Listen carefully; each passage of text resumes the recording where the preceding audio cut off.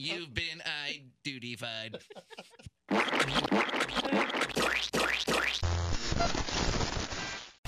right, you ready for small appliance news here on the MJ? Small appliances, big news. Ladies and gentlemen, small appliance news, brand new feature. It's small appliance news corner here on the MJ Morning Show. All right, those vacuum robots. Now, I never really thought of this.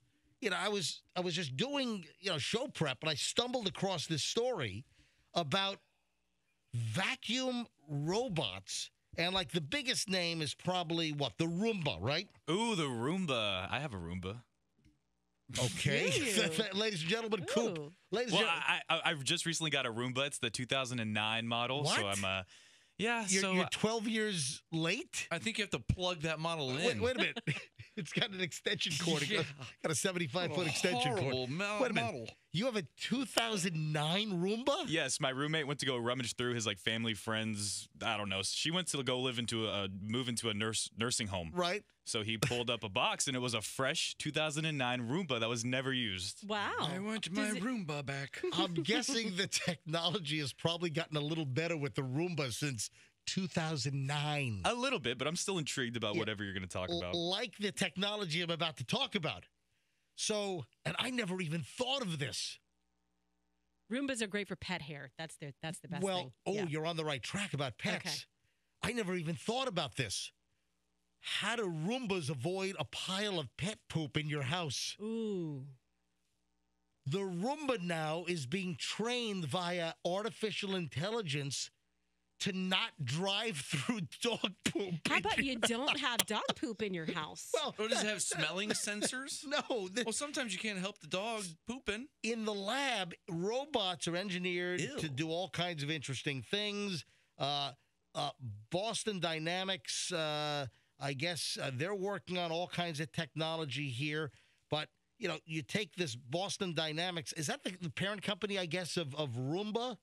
The Roomba 7 Plus is the latest version of the popular robot vacuum cleaner. So it's the Roomba 7 Plus. I think, Coop, you've got the Roomba -6 Plus. Yeah, I don't think that one avoids dog poop. You've got one from 12 years ago. But I guess this has been a problem. I mean, problems that you never even thought of these digital vacuum robots just driving through a pile of dog poop in your house and just smearing it and dragging it all down your hallway. Just to, you get home from a long day of work. Big circles. You expected the robot to clean the place, and the robot just smears dog poop all over your house. Floor looks like a Jackson Pollock. Exactly. So the new Roomba 7 Plus, it's the latest version, and they claim that it will actually identify pet droppings and avoid the pet droppings. With its sense of smell? Poopy identified. How does it yeah. Wait, is that duty? Duty identified. You've been duty-fied. Reverse. Too much duty. I mean, how does that even work? Well, I don't understand. It uses artificial intelligence. No, Roxanne, I don't think it's got sniffers. Duty detection. I don't think. It has some sort of duty detection. How would it know the difference between duty and just a pile of something it could run over? Do you know how much this thing costs? Oh, I can't even imagine. $1,000. You're close. $849. All right, for $849, this thing ought to identify a pile of dog poop in your house and not drive through it and smear it and drag it all over the house. New identification. Oh, my God. I mean, I had no idea. If you need that thing, you need to train your dog. We got a call from Ryan in Tampa. He had a dog poop Roomba incident. Oh, no.